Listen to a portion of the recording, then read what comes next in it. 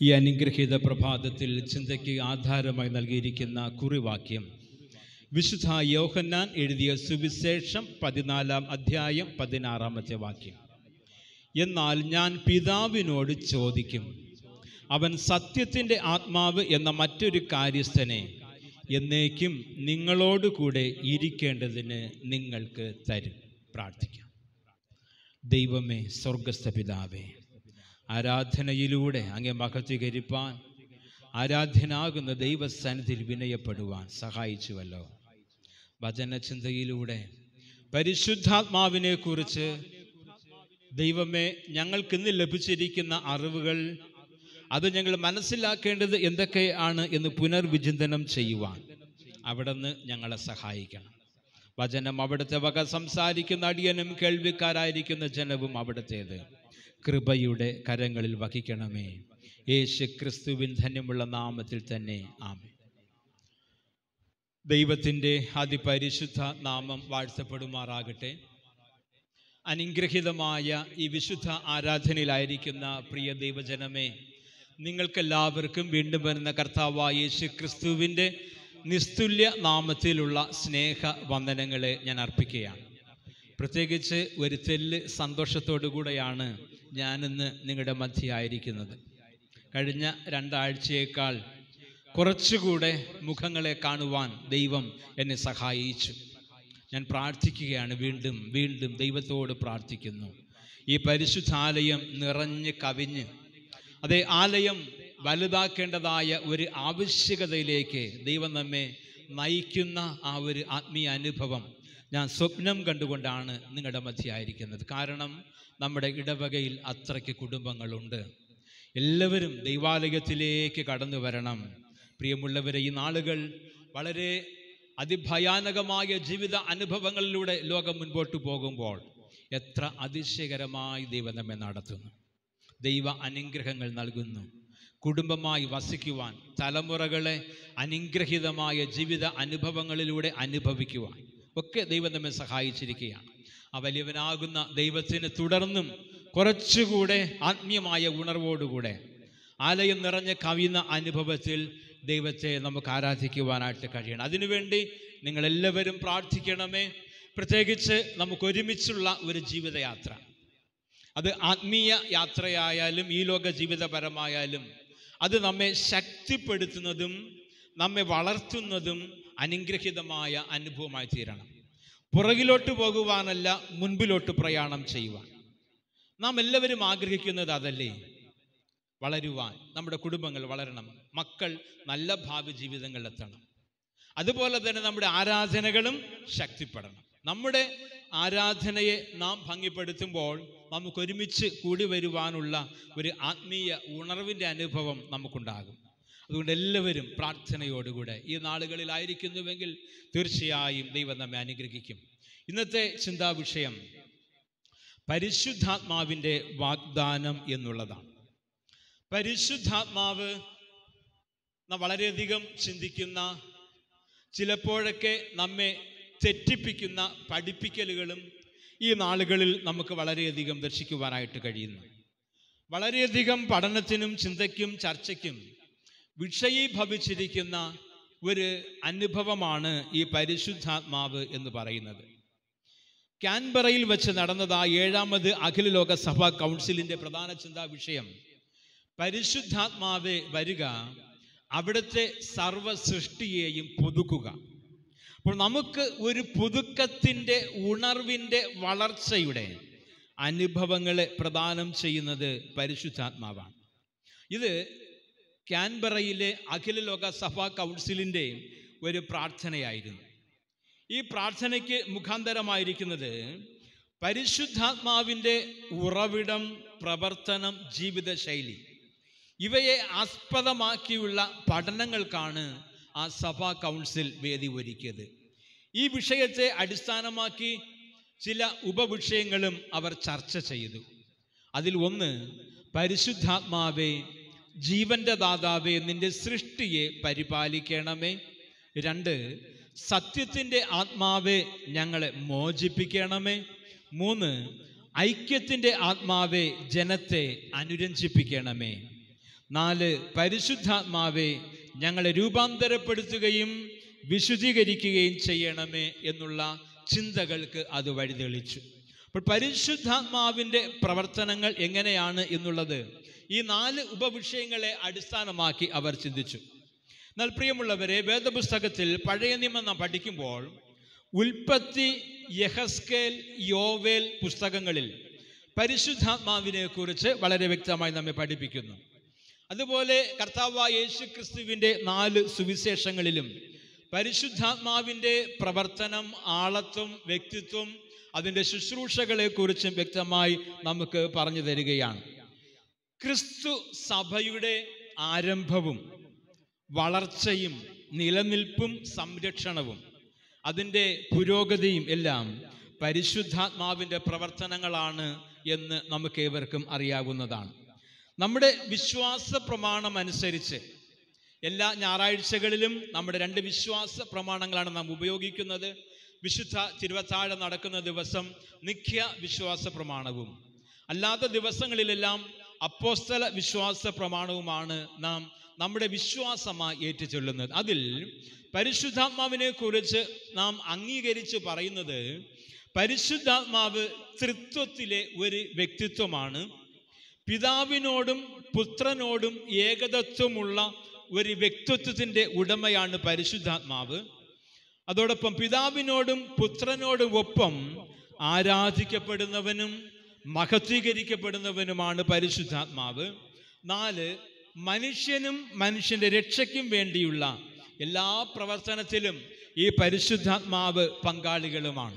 ഇന്ന് പലപ്പോഴും പരിശുദ്ധാത്മാവിൻ്റെ പ്രവർത്തനത്തെ സ്വകാര്യവൽക്കരിക്കപ്പെടുകയോ അതിൻ്റെ പ്രവർത്തനത്തെ വിശാലമാക്കാതെ പരിമിതപ്പെടുത്തുകയോ അത് ഇന്നത് എന്ന് മനുഷ്യൻ്റെ ബുദ്ധി കൊണ്ട് അളന്ന് പോക്കറ്റിലിട്ടുകൊണ്ട് നടക്കുന്ന അനേകരെ നമുക്ക് കണ്ടെത്തുവാനായിട്ട് കഴിയും. എന്നാൽ പരിശുദ്ധാത്മാവിൻ്റെ അനന്തവും അതിവിശാലവുമായ പ്രവർത്തന മേഖലകളെ അവഗണിച്ചുകൊണ്ട് അതിനെ മനുഷ്യൻ്റെ ബുദ്ധി കൊണ്ട് അളന്ന് അത് ഞാൻ പറയുമ്പോൾ ഇറങ്ങി വരികയും ഞാൻ പറയുമ്പോൾ കയറിപ്പോകുകയും ഞാൻ ആർക്കൊക്കെ പകരുന്നുവോ അവരിൽ മാത്രം ലഭിക്കുകയും ചെയ്യുന്നു എന്നത്തെ പഠിപ്പിക്കലുകളൊക്കെ ഇന്ന് നമുക്ക് പലയിടങ്ങളിലും കാണുവാനായിട്ട് കഴിയും. അതിൻ്റെ പിന്നാലെ ജനം ഓടുന്നതും കാണാം. എന്നാൽ ദൈവവചനം നമ്മെ പഠിപ്പിക്കുന്നത് ഇപ്രകാരമാണ്: പരിശുദ്ധാത്മാവ് എന്ന് പറയുമ്പോൾ അതൊരു വ്യക്തിത്വമാണ്, അത് ആരാധിക്കപ്പെടേണ്ടതാണ്. മനുഷ്യൻ്റെ രക്ഷയ്ക്ക് വേണ്ടിയുള്ള എല്ലാ പ്രവർത്തനങ്ങളിലും ഈ പരിശുദ്ധാത്മാവിൻ്റെ സാന്നിധ്യം നമുക്ക് മനസ്സിലാക്കുവാനായിട്ട് കഴിയും. 1 കൊരിന്ത്യർ 12:3 പൗലോസ് ഇപ്രകാരം പറയുന്നു: പരിശുദ്ധാത്മാവ് മുഖേന അല്ലാതെ യേശു കർത്താവ് എന്ന് പറയുവാൻ ആർക്കും സാധിക്കയില്ല. പ്രിയമുള്ളവരെ, നാം ചിന്തിക്കണം, പരിശുദ്ധാത്മാവിനാൽ അല്ലാതെ യേശു കർത്താവ് എന്ന് പറയുവാൻ നമുക്ക് ആർക്കും കഴിയുകയില്ല എന്നുള്ളതാണ്. അപ്പോൾ നമ്മെ ആരാധനയ്ക്കായി പ്രചോദിപ്പിക്കുന്നത് പരിശുദ്ധാത്മാവാണ്. പരിശുദ്ധാത്മാവിന് വേണ്ടിയുള്ളതായ ഒരു പ്രേരണയാണ് ആരാധന എന്ന് പറയുന്നത്. അപ്പോസ്തല പ്രവൃത്തികൾ 1:8 എന്നാൽ പരിശുദ്ധാത്മാവ് നിങ്ങളുടെ മേൽ വരുമ്പോൾ നിങ്ങൾ ശക്തി ലഭിച്ചിട്ട് യെരുശലേമിലും യഹൂദ്യയിൽ എല്ലായിടത്തും ശമര്യയിലും ഭൂമിയുടെ അറ്റത്തോളം എൻ്റെ സാക്ഷികൾ ആകും എന്നുള്ളതാണ്. അപ്പോൾ പരിശുദ്ധാത്മാവ് നമ്മുടെ മേൽ വരുമ്പോൾ അത് നമ്മെ ശക്തി ആർജിപ്പിക്കുകയും ലോകത്തിലെല്ലായിടവും, ഒന്നാമത് നാം ആയിരിക്കുന്ന ഇടത്തും പിന്നെ നാം എവിടേക്ക് പോകുന്നുവോ അവിടെയെല്ലാം ദൈവത്തിൻ്റെ സാക്ഷിയായി നിൽപ്പാൻ നമ്മെ ശക്തീകരിക്കുന്നതുമാണ്. ഇന്നത്തെ നമ്മുടെ ചിന്താവിഷയം പരിശുദ്ധാത്മ വാഗ്ദാനം എന്നുള്ളതാണ്. ഒന്നാമത്തെ ചിന്ത, പരിശുദ്ധാത്മാവ് പിതാവായ ദൈവത്തിൻ്റെ വാഗ്ദാനമാണ്. പ്രിയമുള്ളവരെ, നാം ചിന്തിക്കണം, പരിശുദ്ധാത്മാവ് പിതാവായ ദൈവത്തിൻ്റെ വാഗ്ദാനമാണ്. ആത്മീയ ഉണർവിൻ്റെ പ്രവാചകൻ എന്ന് പറയപ്പെടുന്ന യോവേൽ പ്രവചനം 2-ാം അധ്യായത്തിൻ്റെ 28-ാം വാക്യത്തിൽ പറയുന്നു: ഞാൻ സകല ജഡത്തിൻ്റെ മേലും എൻ്റെ ആത്മാവിനെ പകരും. പ്രിയമുള്ളവരെ, ഇത് പിതാവായ ദൈവത്തിൻ്റെ ഒരു പ്രവചനമാണ്. അത് സകല ജനത്തിൻ്റെ മേൽ ഞാൻ എൻ്റെ ആത്മാവിനെ പകരും. ഇവിടെ പിതാവായ ദൈവം പരിശുദ്ധാത്മാവിനെ സകല ജനത്തിനുമായി വാഗ്ദാനം ചെയ്യുന്നതായിട്ട് നമുക്കിവിടെ വീക്ഷിക്കുവാനായിട്ട് കഴിയും. ഉൽപ്പത്തി പുസ്തകം നാം പഠിക്കുമ്പോൾ വെള്ളത്തിൻ്റെ മീതെ പരിവർത്തിച്ചു കൊണ്ടിരുന്ന ദൈവത്തിൻ്റെ ആത്മാവ് ആ കാലഘട്ടം തുടങ്ങി പഴയ നിയമ കാലഘട്ടത്തിൻ്റെ പൂർത്തീകരണം വരെ ചില വ്യക്തികളിലൂടെ പ്രവർത്തിക്കുകയും കാലാകാലങ്ങളിൽ ദൈവത്തിൻ്റെ പ്രവചനങ്ങളും ദൈവത്തിന് ജനത്തോട് അറിയിക്കുവാനുള്ളതായ അറിയിപ്പുകളും ഈ പരിശുദ്ധാത്മ പ്രേരണ കൊണ്ട് നൽകപ്പെടുന്നതായിട്ട് നമുക്ക് കാണുവാനായിട്ട് കഴിയും. എന്നാൽ അന്ത്യനാളുകളാകുമ്പോൾ സകല ജഡത്തിൻ്റെ മേലും ദൈവത്തിൻ്റെ ഈ ആത്മാവിനെ പകരുമെന്നാണ് യോവേൽ പ്രവാചകൻ പ്രവചിക്കുന്നത്. ഈ പ്രവചനം നിറവേറുന്നത് അപ്പോസ്തല പ്രവൃത്തി 2-ാം അധ്യായത്തിലാണ്. അവിടെ പെന്തക്കോസ്ത് നാളിൽ സഭയുടെ മേൽ ദൈവത്തിൻ്റെ പരിശുദ്ധാത്മാവ് ഇറങ്ങി വരികയാണ്. അപ്പോൾ ദൈവത്തിൻ്റെ വാഗ്ദത്ത പ്രകാരം ഞാൻ പോകുന്നത് നിങ്ങൾക്ക് പ്രയോജനം, ഞാൻ പോകാഞ്ഞാൽ പരിശുദ്ധാത്മാവ് എന്ന കാര്യസ്ഥൻ നിങ്ങളുടെ അടുക്കലേക്ക് കടന്നു വരികയില്ല. അപ്പോൾ ദൈവത്തിൻ്റെ പിതാവായ ദൈവത്തിൻ്റെ വാഗ്ദത്വം എന്ന് പറയുന്നത് സകല ജഡത്തിൻ്റെ മേൽ ഞാൻ എൻ്റെ ആത്മാവിനെ പകരും. ഈ പ്രവചനത്തിൻ്റെ നിവർത്തിയാണ് അപ്പോസ്തല പ്രവൃത്തി 2-ാം അധ്യായത്തിൽ അവിടെ പരിശുദ്ധാത്മാവ് സഭയിലേക്ക് ഇറങ്ങി വരുന്നതായിട്ട് നമുക്ക് കാണുവാനായിട്ട് കഴിയും. അപ്പോസ്തല പ്രവൃത്തി 2-ാം അധ്യായത്തിൻ്റെ 16-ാം വാക്യം, ഇത് യോവേൽ പ്രവാചകൻ മുഖാന്തരം അരുളി ചെയ്തത് അത്രേ എന്നവിടെ വ്യക്തമായി രേഖപ്പെടുത്തിയിട്ടുണ്ട്. ഗലാത്യർ 4:6, നിങ്ങൾ മക്കൾ ആകൊണ്ട് അബ്ബാ പിതാവേ എന്ന് വിളിക്കുന്ന സ്വപുത്രന്റെ ആത്മാവിനെ ദൈവം നമ്മുടെ ഹൃദയങ്ങളിലേക്ക് അയച്ചു എന്നും രേഖപ്പെടുത്തിയിരിക്കുന്നു.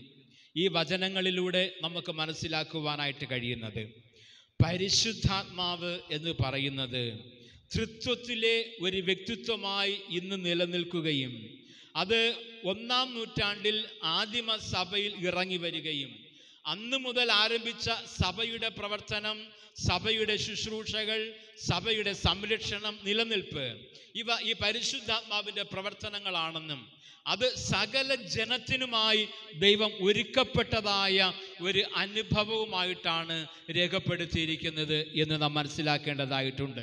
രണ്ടാമത്തെ ചിന്ത, ഈ പരിശുദ്ധാത്മാവ് പുത്രനായ ക്രിസ്തുവിൻ്റെ വാഗ്ദാനമാണ്. ഒന്ന്, പിതാവായ ദൈവത്തിൻ്റെ വാഗ്ദാനം. 2, പുത്രനായ ക്രിസ്തുവിൻ്റെ വാഗ്ദാനം. വിശുദ്ധ യോഹന്നാൻ എഴുതിയ സുവിശേഷം 14, 15, 16 അധ്യായങ്ങളിൽ പരിശുദ്ധാത്മാവിൻ്റെ വാഗ്ദത്വം, ആളത്വം, പ്രവർത്തനം എന്നിവയെക്കുറിച്ചുള്ള യേശുവിൻ്റെ ഉപദേശങ്ങൾ വളരെ വ്യക്തമായി നമുക്ക് മനസ്സിലാക്കുവാനായിട്ട് കഴിയും. പരിശുദ്ധാത്മാവിനെ കുറിച്ച് കൂടുതലായിട്ട് പഠിക്കുവാൻ ആഗ്രഹിക്കുന്ന എല്ലാവരും യോഹന്നാൻ 14, 15, 16 അധ്യായങ്ങൾ ഒന്ന് വായിച്ച് മനസ്സിലാക്കുന്നത് ഏറ്റവും ഉപകാരമായിരിക്കും. യോഹന്നാൻ 14:16 യേശു പറഞ്ഞു, എന്നാൽ ഞാൻ പിതാവിനോട് ചോദിക്കും, അവൻ സത്യത്തിൻ്റെ ആത്മാവ് എന്ന മറ്റൊരു കാര്യസ്ഥനെ എന്നേക്കും നിങ്ങളോടുകൂടെ ഇരിക്കേണ്ടതിന് നിങ്ങൾക്ക് തരും. അതെ, അവൻ സത്യത്തിൻ്റെ ആത്മാവ് എന്ന മറ്റൊരു കാര്യസ്ഥനെ എന്നേക്കും നിങ്ങളോടുകൂടെ ഇരിക്കേണ്ടതിന് നിങ്ങൾക്ക് തരും. അത് ഒരു വ്യക്തിയെക്കുറിച്ചല്ല അവിടെ പറയുന്നത്, ചില വിഭാഗക്കാരെ കുറിച്ചുമല്ല അവിടെ പഠിപ്പിക്കുന്നത്. യേശു തൻ്റെ പരസ്യ ശുശ്രൂഷയുടെ ഏകദേശം സമാപന നാളുകളിലേക്ക് കടന്നു വന്നു.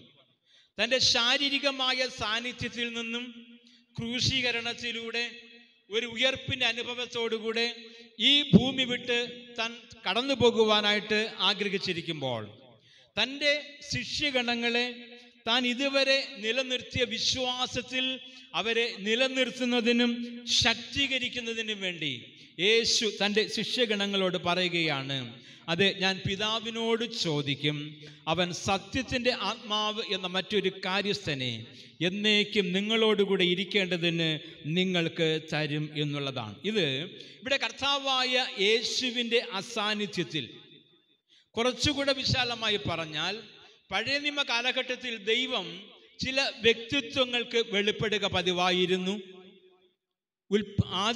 ആദിയിൽ ആദാമിനോടും ഹവ്വയോടും കൂടെ നടക്കുന്ന ഒരു ദൈവം, തുടർന്ന് മോശയ്ക്ക് വെളിപ്പെട്ട ദൈവം, ഇങ്ങനെ കാലാകാലങ്ങളിൽ മനുഷ്യർക്ക് വെളിപ്പെട്ടതായ ദൈവം പുത്രനായ ക്രിസ്തുവിലൂടെ ലോകമാനവ ജനതയുടെ മുമ്പിൽ തന്നെ അവതരിപ്പിക്കുകയാണ് ചെയ്യുന്നത്.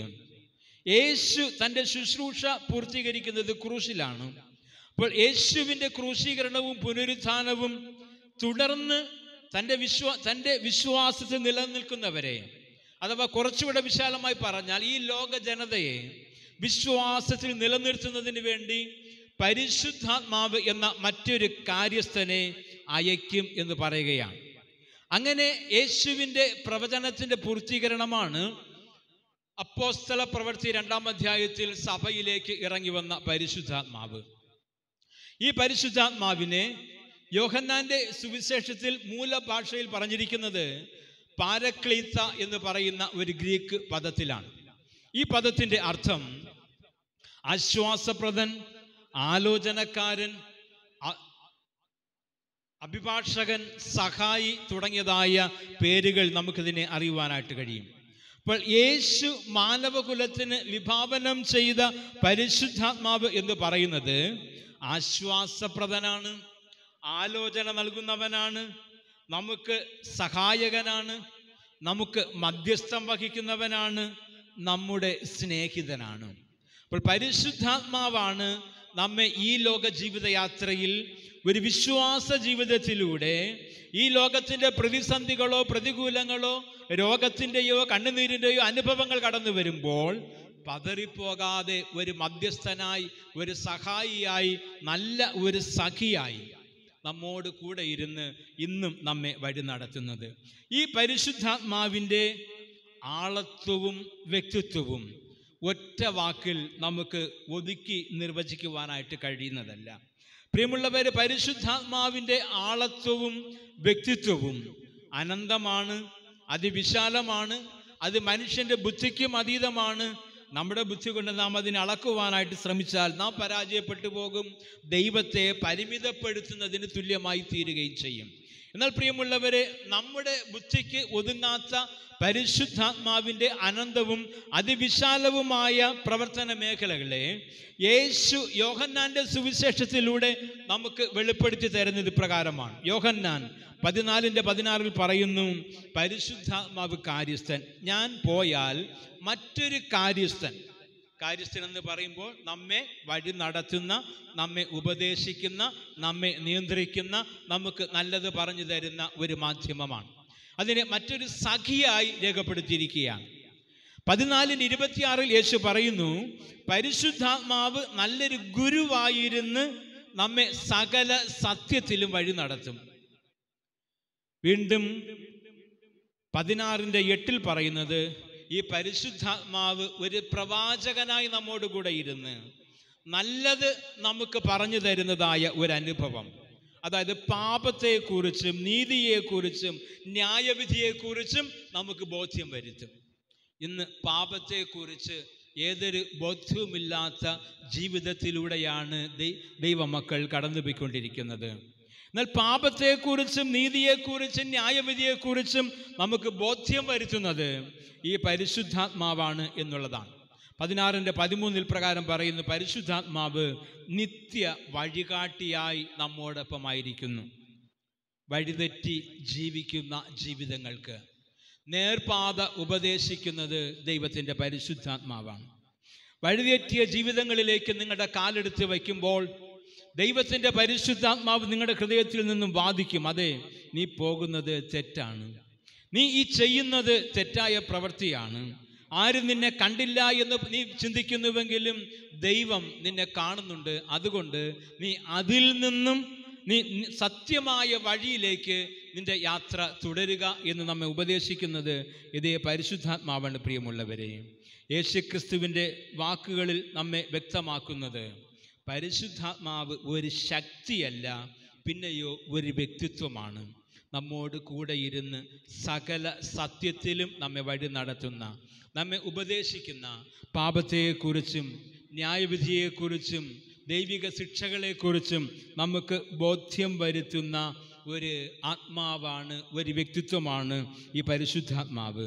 ഇതിനെ ഒറ്റ വാക്കിൽ നമുക്ക് ഇപ്രകാരം പറയുവാനായിട്ട് കഴിയും, യേശുക്രിസ്തുവിൻ്റെ ശാരീരിക അഭാവത്തിൽ നമ്മോടുകൂടെ വസിക്കുന്ന യേശുവിൻ്റെ ആത്മാവ് തന്നെയാണ് അതേ പരിശുദ്ധാത്മാവ് എന്ന് വചനം നമ്മെ പഠിപ്പിക്കുന്നു.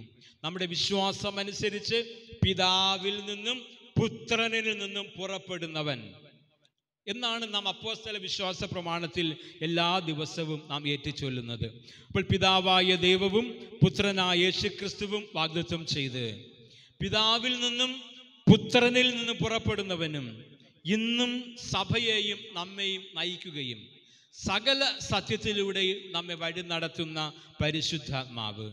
ഈ പരിശുദ്ധാത്മാവിനാൽ ഒരു വ്യക്തി നയിക്കപ്പെടുന്നുവോ എന്ന് നമുക്കെങ്ങനെ മനസ്സിലാക്കുവാനായിട്ട് സാധിക്കും? ഇന്ന് പലപ്പോഴും നാം തെറ്റിദ്ധരിക്കപ്പെടുന്നത് ഇവിടെയാണ്. ഒരു വ്യക്തി പരിശുദ്ധാത്മാവിനാലാണ് നയിക്കുന്നത് എങ്ങനെ നമുക്ക് മനസ്സിലാക്കുവാനായിട്ട് കഴിയും? അന്യഭാഷ പറയുന്നതിലൂടെയാണോ? ഉച്ചത്തിൽ നിലവിളിക്കുന്നതിലൂടെയാണോ? ഞാൻ വിശുദ്ധൻ എന്ന് 10 പ്രാവശ്യം പറയുമ്പോഴാണോ? പ്രിയമുള്ളവരെ, അതിന് നമുക്ക് ഗലാത്യർക്കെഴുതിയ ലേഖനം 5-ാം അധ്യായം 22 മുതൽ 26 വരെ അപ്പോസ്തലനായ പൗലോസ് വളരെ വ്യക്തമായി നമ്മെ പഠിപ്പിക്കുകയാണ്. ആത്മാവ് നിന്റെ ഉള്ളിൽ വസിക്കുന്നുവെങ്കിൽ നീ ആത്മാവിൻ്റെ ഫലങ്ങൾ പുറപ്പെടുവിക്കും. അപ്പോൾ ഒരു വൃക്ഷത്തെ നാം തിരിച്ചറിയുന്നത് അതിൻ്റെ ഫലം കൊണ്ടാണ്. ഫലമില്ലാത്ത വൃക്ഷങ്ങളെ നാം ആരും അംഗീകരിക്കില്ല, ഈ ലോകവും അംഗീകരിച്ചിട്ടില്ല. എന്നാൽ നമ്മുടെ ഫലങ്ങൾ കൊണ്ട് നമ്മിലുള്ള ആത്മാവിനെ നമുക്ക് മനസ്സിലാക്കുവാനായിട്ട് കഴിയും. ഗലാത്യർക്കെഴുതിയ ലേഖനം 5-ാം അധ്യായത്തിൻ്റെ 22-26 അവിടെ രേഖപ്പെടുത്തിയിരിക്കുന്ന ആത്മാവിൻ്റെ ഫലങ്ങൾ നിന്നിൽ നിന്ന് ഉളവാകുന്നുവെങ്കിൽ നീ പരിശുദ്ധാത്മാവിനാൽ നയിക്കപ്പെടുന്ന വ്യക്തി. സ്നേഹം, സന്തോഷം, സമാധാനം, ദീർഘക്ഷമ, ദയ, പരോപകാരം, വിശ്വസ്തത, സൗമ്യത, ഇന്ദ്രിയജയം. ഈ 9 ഫലങ്ങൾ ആത്മാവിൻ്റെ ഫലങ്ങളാണ്. ആത്മാവിൻ്റെ വരങ്ങളുണ്ട്, ഫലങ്ങളുണ്ട്. വൃക്ഷത്തെ തിരിച്ചറിയുന്നത് ഫലങ്ങളിലൂടെയാണ്. അപ്പോൾ ഈ 9 ഫലം നിന്നിൽ നിന്ന് ഉളവാകുന്നുവെങ്കിൽ, പ്രകടമാകുന്നുവെങ്കിൽ നീ പരിശുദ്ധാത്മാവിനാൽ നയിക്കപ്പെടുന്നവനാണ്. അതുകൊണ്ട് പ്രിയമുള്ളവരെ, തെറ്റായ ചിന്തകളിലൂടെ നാം ദുരുപദേശങ്ങളിൽ വഴിപ്പെട്ട് നമ്മുടെ വിശ്വാസം അവിശ്വാസത്തിനും അന്ധവിശ്വാസത്തിനും വഴിപ്പെട്ടു പോകാതെ സ്ഥായിയായി നിലനിൽക്കുവാൻ ദൈവം തൻ്റെ പരിശുദ്ധാത്മാവിനാൽ നമ്മെ ഓരോരുത്തരെയും വഴി നടത്തുമാറാകട്ടെ. ആമേൻ. ഈ സമയം കൊയർ